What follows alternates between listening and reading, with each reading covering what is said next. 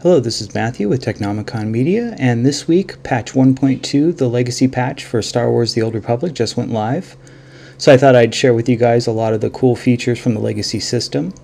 So I'm starting with what I have leveled up, which is the Sith/Imperial UI tab for all the different classes for the legacy system.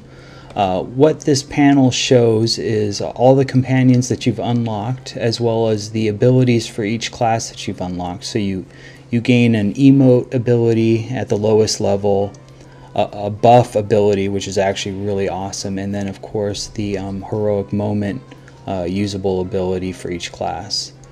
The way it works with companions is as they're unlocked, you gain 10 presence, and then a bonus that is actually usable regardless of whether you have your companion out or not. So one companion type will give you increased health, another will give you critical strike, and so on and so forth. And then these abilities carry over now to all of your characters. So for each companion, you'd gain a cumulative 10 presence as well as these other abilities, which is pretty awesome, and it makes new character development a breeze. I tried it out and it works great.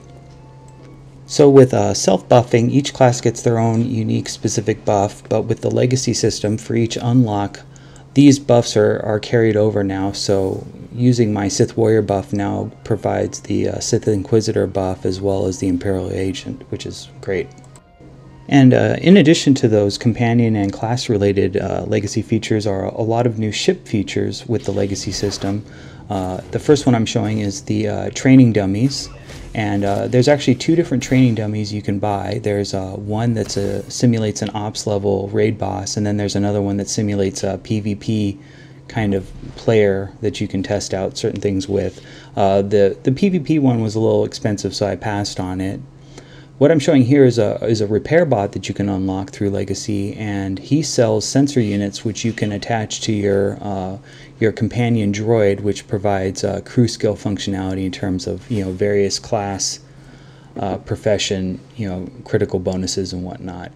I just wanted to quickly talk about the Legacy system in terms of what level legacies you need to be able to unlock everything. And the way it's set up is there's a legacy system. This is the tab right here, and then there's also some valor stuff and some social unlocks. But the max level legacy that you're going to need to be able to unlock everything that the legacy system currently has, and there's actually some more coming out with patch 1.3 is legacy level 25, which is actually pretty manageable.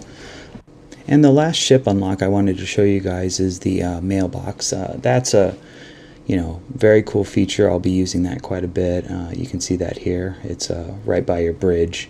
And one thing about these ship unlocks is none of them are really game breaking or game changing. They're convenient and they're fun, and they add a lot of functionality to the ship.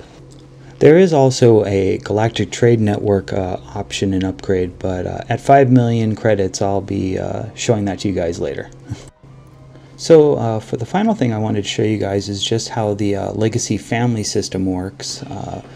The trick is you need to log into each character and unlock the Legacy tab by selecting the character's icon and putting them into the UI before you can access multiple characters. So as you can see, I've set up a genealogy, and the way it works is you just kind of fit them in as you want, and you can set them up to be siblings or parents or rivals, friends, allies, you name it, or they could be parents of the people that are kind of at the top of your tree.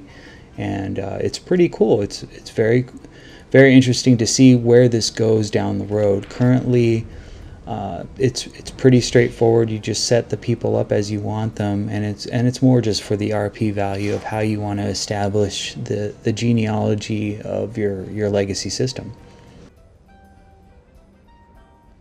And once again, this is Matthew for Technomicon Media.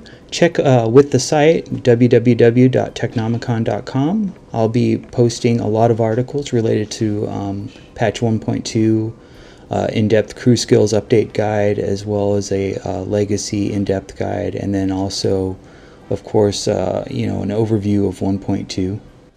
And thanks for watching.